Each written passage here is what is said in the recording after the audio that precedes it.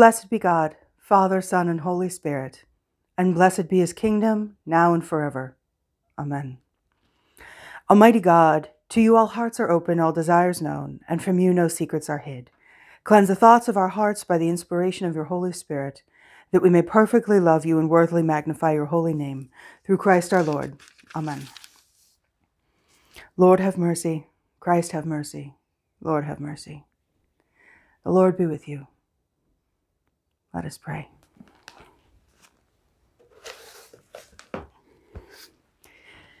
Keep, O Lord, your household, the church, in your steadfast faith and love, that through your grace we may proclaim your truth with boldness and minister your justice with compassion, for the sake of our Savior Jesus Christ, who lives and reigns with you in the Holy Spirit, one God, now and forever.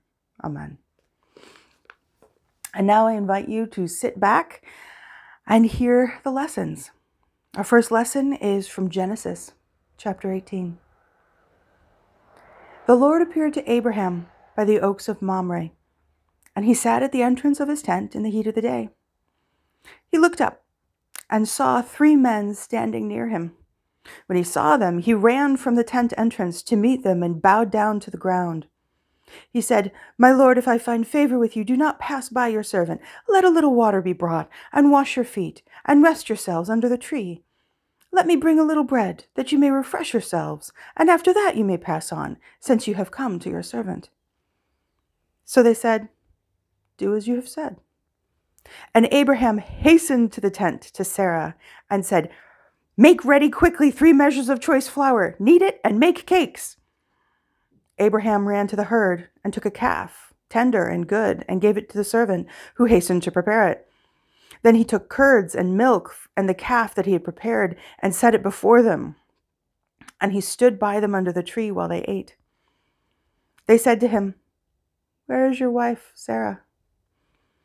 And he said, "There in the tent." Then one said, "I will surely return to you in due season, and your wife Sarah shall have a son."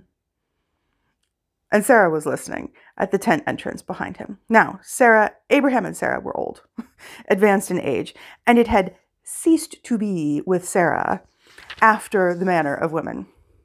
She was in menopause. So Sarah laughed to herself, saying, "After I've grown old and my husband is old, shall I have pleasure?" The Lord said to Abraham, Why did Sarah laugh and say, "Shall I indeed bear a child now that I am old? Is anything too wonderful for the Lord? At the set time I will return to you in due season, and Sarah shall have a son." But Sarah denied, saying, "I did not laugh," for she was afraid. He said, "Oh yes, you did laugh." Here ends the lesson. Our psalm response is a portion of Psalm 116. It starts in the first and second verse and then continues on to verses 10 and 17 if you are following along at home. I love the Lord because he has heard the voice of my supplication, because he has inclined his ear to me whenever I called upon him. How shall I repay the Lord for all the good things he has done for me? I will lift up the cup of salvation and call upon the name of the Lord. I will fulfill my vows to the Lord in the presence of all his people. Precious in the sight of the Lord is the death of his servants. O Lord, I am your servant. I am your servant and the child of your handmaid. You have freed me from my bonds. I will offer you the sacrifice of thanksgiving and call upon the name of the Lord. I will fulfill my vows to the Lord in the presence of all his people. In the courts of the Lord's house, in the midst of you, O Jerusalem. Hallelujah. We continue on to the second reading, which is from the letter to the Romans. Since we are justified by faith, we have peace with God through our Lord Jesus Christ, through whom we have obtained access to this grace in which we stand. And we boast in our hope of sharing the glory of God. And not only that, we also boast in our sufferings, knowing that suffering produces endurance. Endurance produces character. Character produces hope. And hope does not disappoint us, because God's love has been poured into our hearts through the Holy Spirit that has been given to us. For while we were still weak, at the right time, Christ died for the ungodly. Indeed, rarely will anyone die for a righteous person, though perhaps for a good person, someone might actually dare to die. But God proves his love for us in that while we were still sinners, Christ died for us. Here ends the lesson. Our final reading is from the Gospel.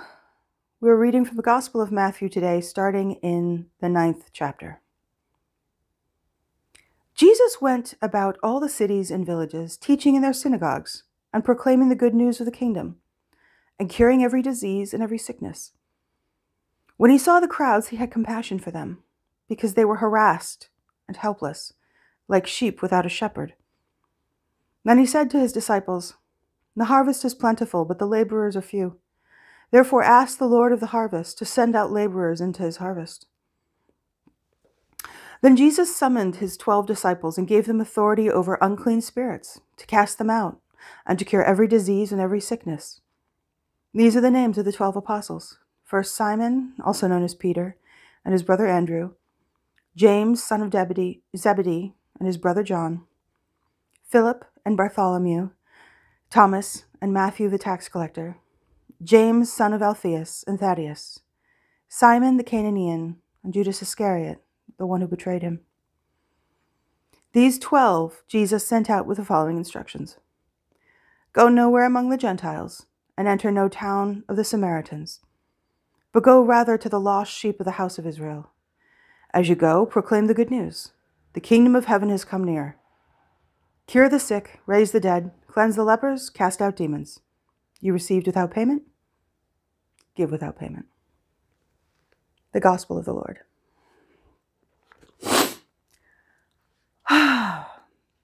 Good morning. This morning, we wake up to a changed world. It's not just the pandemic this morning. It's not just race riots this morning. This morning, we wake up to a world that is beginning to change yet again. And we see steps forward in the world, and we see steps backwards in the world. But one of the things that I've always held true, and I wish I had the research references to back this up for you, but this is one of the things that I suspect is true.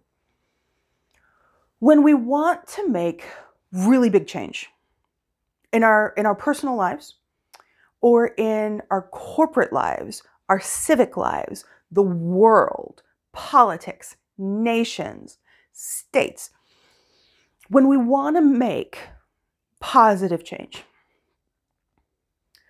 we can go about it any number of ways. We can try to change everything all at once. Kind of like when you're trying to give up smoking. Because you're like, no, it needs to happen. It's got to happen. It's finally going to happen. This time it's going to happen. And you just give it up cold turkey. And, I have heard that does work for some people. But for a lot of people, it works like on the 5th try. And it's easy to remember, oh yeah, I gave up smoking cold turkey on the 5th try. So the first 4 tries didn't work. And when giving up an addiction, very often you do have to go cold turkey. And it's some level of horrible. Whether it's alcohol as an addiction, or smoking as an addiction, or caffeine as an addiction, or other drugs as an addiction. There's the addictive quality that makes it a physical agony to give up. But that's just one way in which we might change as an individual. And of course, I talk about this not because I want to get political, but because I think that God calls us into becoming the best person that we can become. God calls us into becoming the healthiest and happiest version of who we are. And so, as I read the news this morning, before coming and doing worship with you, as I read the news this morning, you can look at all of the strife and the anguish and the agony, and you can see only the brokenness of our world. It's a valid way of seeing. Or you can look at the strife and the anguish and the agony of our world right now, and you can see a world that is trying to give up an addiction.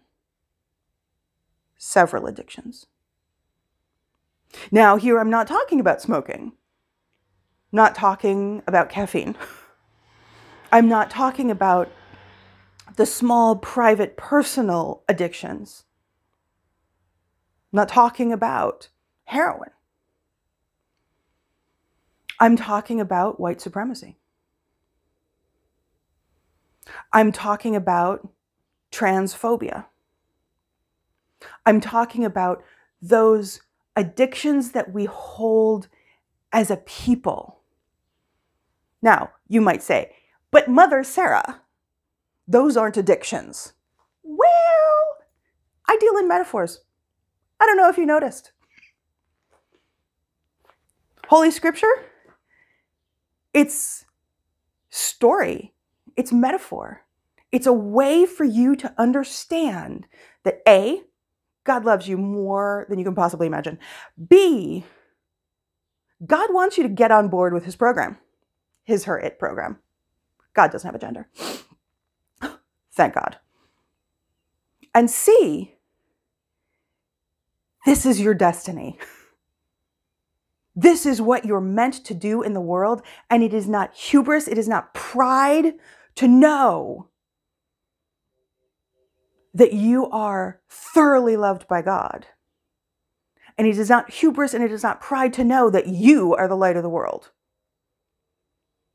And with the light of the world comes rights and responsibilities. And if you choose not to exercise them, that's okay. God will wait forever. You'll get on board eventually. It's fine. So, in order to say these three things, God loves you, God wants you to be the best version, God wants you to get on board, there's a lot of story, there's a lot of metaphor, there's a lot of ways to try to say it over and over and over again, so this group of people will understand, and this group of people will understand, and this group of people will understand all throughout history, which can be a little confusing when you just read it literally all the time. But coming back to the news this morning, you can look at it all and think, "Gah, it's so horrible. It's so agonizing. What is the state of our world coming to? Late night comedians are calling for Canada to invade us and to put us out of our misery." And while, that's all quite tongue-in-cheek, there's an ache there to not be in agonized misery. And it's an understandable ache.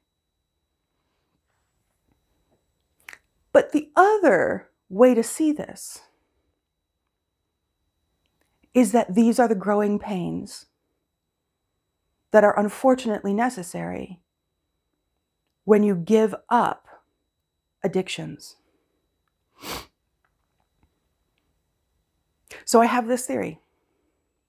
That if you want to change, and you want to do systemic change, which is a technical term for saying that you don't want to change little surface things. You don't just want to change your clothes or your hair color.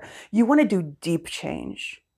You want to do solid change. You want to do real change. So you don't just want to lose weight. You want to get heart healthy. You want to change the way you think about food, you deal with food. You want to change something at its most basic level.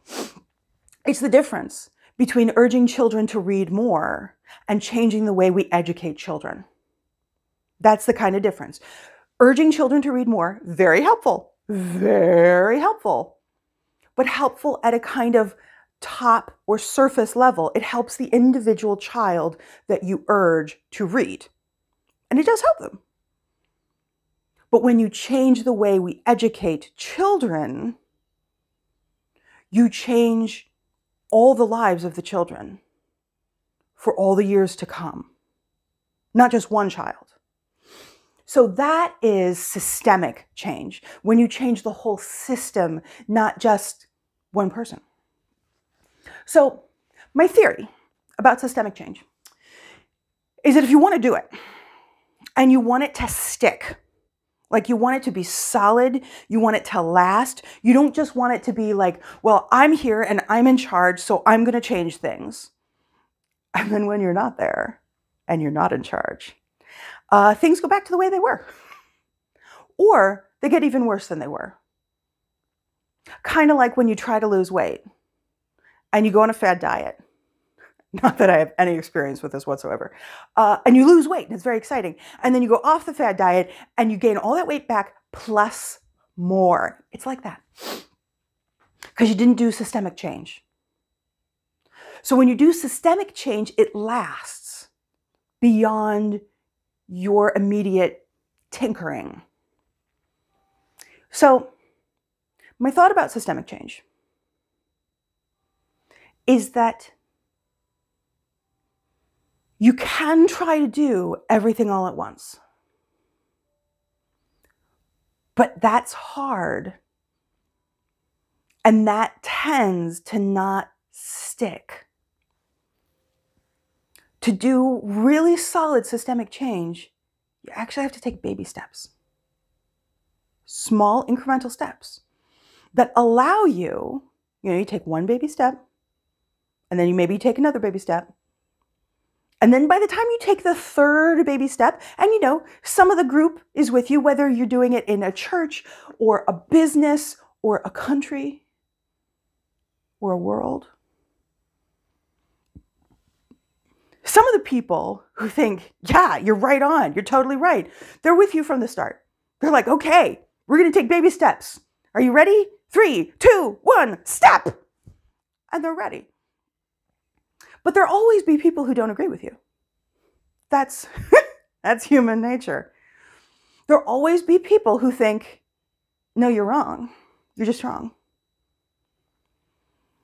And so when you take baby steps, the thing that happens is that the people who agree with you are so impatient. They're like, come on, we can take bigger steps. We can take bigger steps. It can be awesome. We're so great. We can do this. We're going to change the world.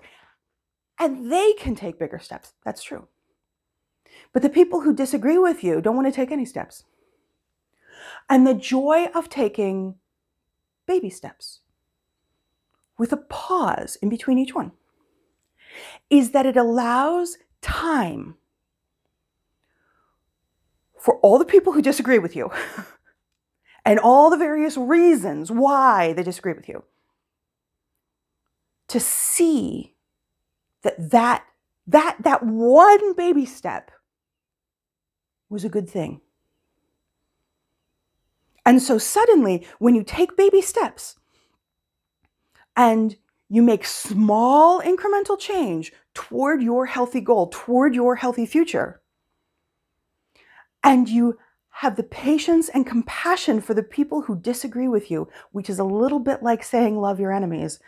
You have the patience and compassion for the people who disagree with you and perhaps want to take your rights away from you. You give them time to catch up. You give them time to realize, actually, that's not so bad. And so if you do that, if you take baby steps, if you give space in between, by the time you're on the third step, all the people who disagree with you are taking the first step for granted now. They're taking that first step for granted, and they're defending the rights of that first step, which 3 years ago, 5 years ago, 10 years ago, you would have never imagined. A generation ago, that person holding those views would never have taken that one step toward this beautiful future. Now, are they ready to take the second step? No, they're not. Can it be infuriating that they're not taking the second step, to say nothing of the third?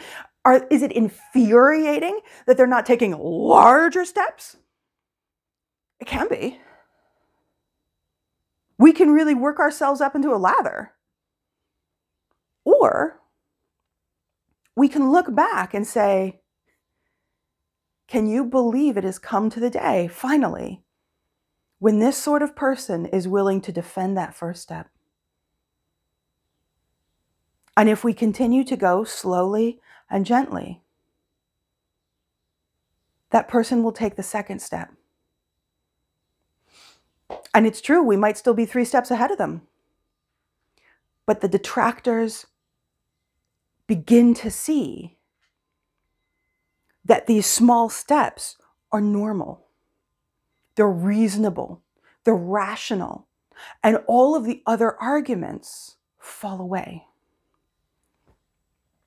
I say this thinking of white supremacy and thinking of the long, hard slog from the time of our Civil War in the 1850s to the 2020s, the long, hard slog it has been for justice and equality for Black people, and for white people to realize when people of color are subjugated, are held back, we are advanced. And it doesn't matter if we're in an all-white community or an all-Black community or a totally multi-ethnic, multi-racial community. When one group is held back, everyone else is pushed forward. When women are held back, men are pushed forward. When Black people are held back, white people are pushed forward. When people of any other race, not just Black, are held back, everyone else is pushed forward. When queer people are held back, everyone else is pushed forward. Now you can look at this and think, well, if some people aren't held back, well then I'm going to lose something useful and necessary to my life. No, actually no. That is an error in thinking. And it's not just a mental fallacy. I'm going to call it for what it is. It is an evil thought sponsored by the enemy. Because remember, this book tells us that God loves everyone. And that actually means everyone. And we don't get away with just having the knowledge that God loves everyone. Well, God loves everyone, so I don't have to. No. God loves everyone, and God is our model for how to love. So we need to practice loving everyone. This is a common refrain for me. If you've heard me preach before, you will recognize this. But there's a saying that a rising tide raises all boats. A rising tide lifts all boats, not just some, not just the white boats, not just the male boats, not just the straight boats. God's love is a rising tide. It's not a piece of the pie where yours gets smaller if someone else's gets larger. No. God's love is the tide. It's the whole ocean. It's not just a tiny glass of water where if you give someone else a sip, you lose a sip. God's love is the ocean. And when the tide comes in, everyone sets sail. But I say this too, thinking about the comments in the blog post that a famous author who has been known for her positive and affirming views on gays and lesbians, the comments of a famous author who came out as anti-trans. She doesn't think transgendered people are a thing. And transgendered people are pretty sure that they're a thing. And a lot of the rest of the world are pretty sure that transgendered people, like it's a thing. And the difficulty here is here's a woman who's on step 2. And she has defended step 2. She has come out and used her influence and promoted step 2. But the people who are on step 5, when they discover she's only on step 2, are outraged. I'm not saying that I agree with any of her comments, because I don't. Well, I think transgendered is a thing. But had we not made, and I say we, the queer community, LGBTQIA, had we not made the strides that we have made, there wouldn't be people sitting on step 2 defending it with their last breath, writing books where important moral characters are gay. And so there's a lot of controversy right now. And we can focus on the controversy and the angst and the pain. We can focus on the controversy and the angst and the pain of white supremacy. Or we can roll up our sleeves and ask ourselves, wherever we are, whomever we are, whatever step we might be on, we can ask ourselves, what is the next step that God wants us to take? What is the next step that God wants me to take? It's going to be a baby step. It's going to be a small incremental thing, because that's what's healthy and that's what's sustainable. And that's what will help our brothers and sisters in the world get on board. Our brothers and sisters whom we disagree with and whom we are still called to love. What is the next step that I have to take to help dismantle white supremacy? What is the next step that I have to take to stand in solidarity with my queer brothers and sisters, to let them know that they are loved and that they deserve every happiness? What's the next step? It's going to be small. It's going to be small. But if you are asking yourself this question, and I hope that you are, know that God is already providing you with an answer. It's already present in your life, because that is how God works. And God is only waiting for us to listen. And we can. Amen.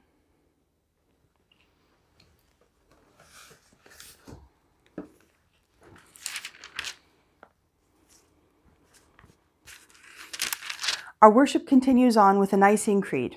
If you're following along in your Book of Common Prayer, this is on page 358.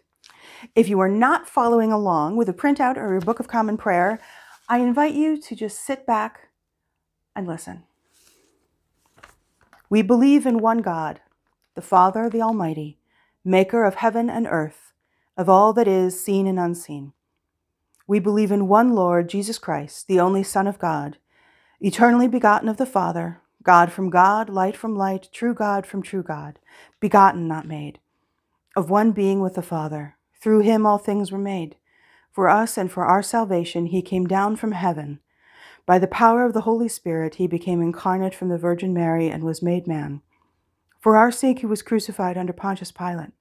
He suffered death and was buried. On the third day he rose again, in accordance with the Scriptures. He ascended into heaven and is seated at the right hand of the Father. He will come again in glory to judge the living and the dead, and his kingdom will have no end. We believe in the Holy Spirit, the Lord, the giver of life, who proceeds from the Father and the Son. With the Father and the Son he is worshipped and glorified. He has spoken through the prophets. We believe in one holy Catholic and Apostolic Church. We look for the resurrection of the dead. We acknowledge one baptism for the forgiveness of sins. We look for the resurrection of the dead and the life of the world to come. Amen. These are the prayers of the people. Almighty God, during this time of social distancing, self-quarantine, and rioting, and peaceful protesting, we ask that you remind us of our deep connection with one another. Help us to reach out in love and safe ways to the sick, the friendless, and the needy. Fill our hearts with compassion for those who must work with others and risk exposure, for those who need to work but cannot, for those juggling childcare and working from home. For those who have been infected by coronavirus, for all those who are suffering and in pain from other illnesses, we pray that they may be made well and whole once more. For all those who have died without justice, for cities who are peacefully protesting, for those who are filled with hope, and for those filled with despair, for those whose faith was clear, and for those whose faith is known to you alone, we pray that they may rest in peace. We pray for our nation and for all those in authority, the President, the Governor, our county executives, our local leaders, and the CDC, that they may make wise decisions and have right actions for the welfare and benefit of us all.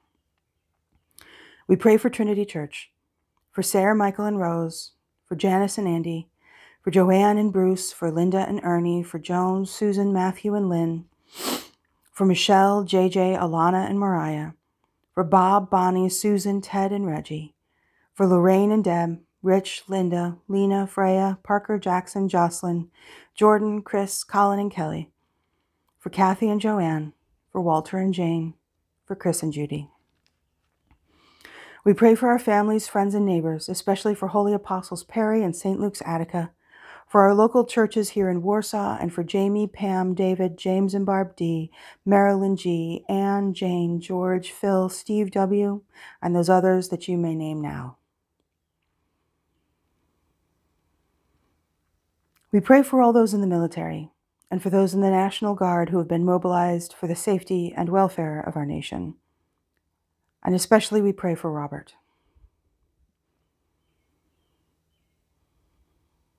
Lord, hear the prayers of your people, and grant that what we have asked faithfully, grant that we may obtain effectually, to the glory of your name, through Jesus Christ our Lord. Amen.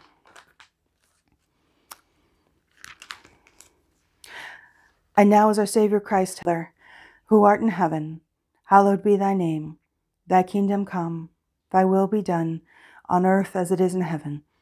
Give us this day our daily bread, and forgive us our trespasses, as we forgive those who trespass against us.